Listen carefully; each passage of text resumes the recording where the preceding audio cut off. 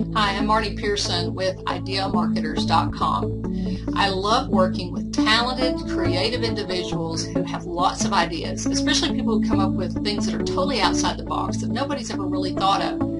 It's just a fun place to work with people when they're in that zone. The problem is that most of the people who have those kind of ideas also have a little bit of a downside to having that level of creativity. It's almost like they're hardwired to a creative, inspirational flow. It's just coming at them from heaven. It's like they're tapped in, hardwired. But there's a little bit of a downside. And part of that is the overwhelm that comes with just so many ideas and not knowing which one to choose. And they suffer from what I call the squirrel syndrome.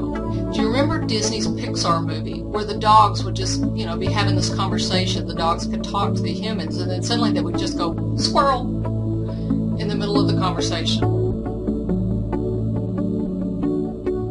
Hey, look, a dog. Hi there. My name is Doug. My master made me this collar so that I may talk. Squirrel. Hi there. Isn't that hilarious? The people that I work with are a lot like that sometimes. I'm a lot like that sometimes. In fact, that's why I wear this necklace, this arrowhead necklace that points to my heart and reminds me to stay focused. Because people who are very creative have trouble staying focused because they have so many ideas coming in. They could be working steadily on one of them, and then new ideas come and they're off. They are. Squirrel. New one. New idea. Run off on that.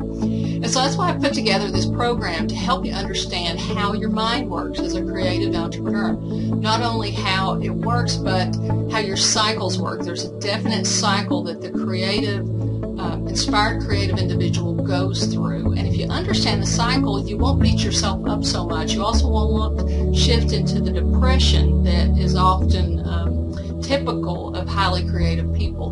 They'll kind of have just a massive flow of creativity, and then they'll go into a place where they just couldn't get any inspiration and their life depended on it, and they just kind of get depressed at that point. But there's a way to overcome that so you don't have the big ups and downs in your cycles. This is going to be a fun class. I've been working on this for a few years now and been talking to other creative entrepreneurs. I'm seeing this cycle repeat through all of us, and I'm excited to share this information with you. So just, you can read through if you'd like more details, or just drop on down to the bottom and register for the free call.